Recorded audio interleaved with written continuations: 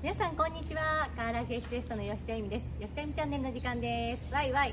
私は今日はすごい閑静な住宅街にやってきたんですけれども、こちらはWakuiミュージアムさんなんですが、すごい素敵な車がたくさんあるんですよ。ちょっとこれはこの後試乗する車なんですけれども、まずあっちの車こっそりガレージ開けていただいたのでちょっと見せていただきたいと思います。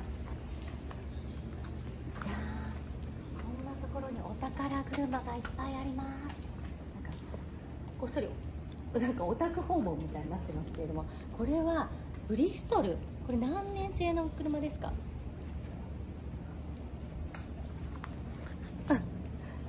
じゃあ後でちょっとこっそり聞いてみたいと思います。そしてこの車が実は私も超久しぶりにお見かけする車なんですけれども、モータージャーナリストの川上完さんが乗られていたブリストルということで、なんか私もっとちっちゃい車の印象があったんですけど、こうやってやると意外と大きいですね。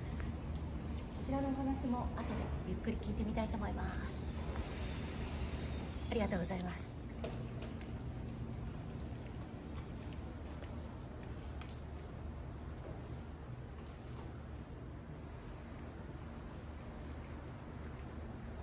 吉田由美チャンネルでした。チャンネル登録もお願いします。また見てね。バイバイ。